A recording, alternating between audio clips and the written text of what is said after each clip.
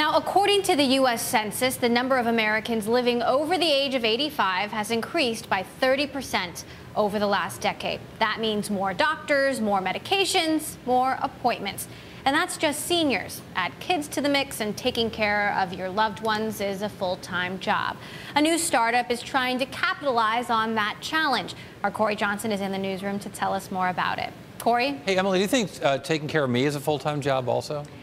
Your thoughts? Oh, it is more than a full-time job. Overtime, Cory. Overtime. And I don't think there's a software that'll ever be written that can handle that one. But CareZone is a software that's been written, and it's designed to help coordinate caring for loved ones. Founder and CEO Jonathan Schwartz, and familiar, also is former CEO of Sun Microsystems, and a veteran of the Valley. And if we were just whining, veteran of driving in Silicon Valley.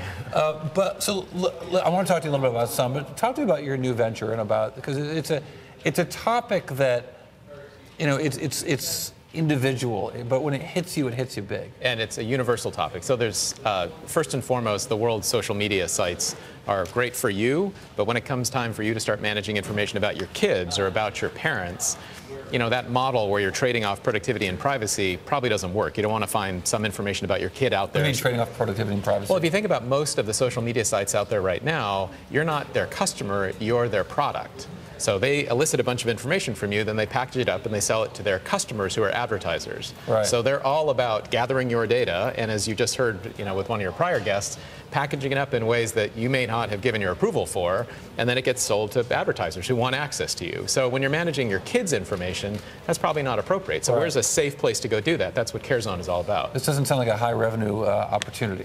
Well, rumor has it people have kids and parents pretty much everywhere on Earth. So it might be a pretty broad market. I think there are more parents than advertisers, actually. But if you're not going to advertise to them? Well, it's a subscription business. Okay, so purely subscription. Yeah. Keep the advertisers out of it. And again, taking care of elderly parents is certainly, as baby boomers age and get to the point where their kids have got to take care of them. So it's a big problem for a lot of people, also a big market for you. Absolutely. And so what are you going to do on behalf of your parents? You're probably going to put together, you know, advanced directives and a power of attorney and all those documents that you kind of tend to gather, your dad's bank accounts and passwords.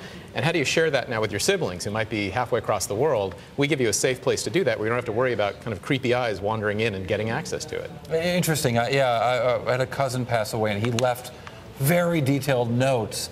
And it was sort of a lesson to the rest of us in the family. Boy, we better do the same thing. We better get our wills in order and get our documents in order, because someone's going to have to find our stuff, and we're not there to help them. Yeah, and this enables everyone to be that well organized, and more importantly for the children of those who are taking care of folks like that, to be really well organized, and moreover, not to be the single point of failure. You know, if you're not around and you're the caregiver, what do you do when your kids need access to your dad's DNR, or kids need access to your dad's passwords? We make it available to everyone, but safely and privately. Really quickly, what's the next big step for this business?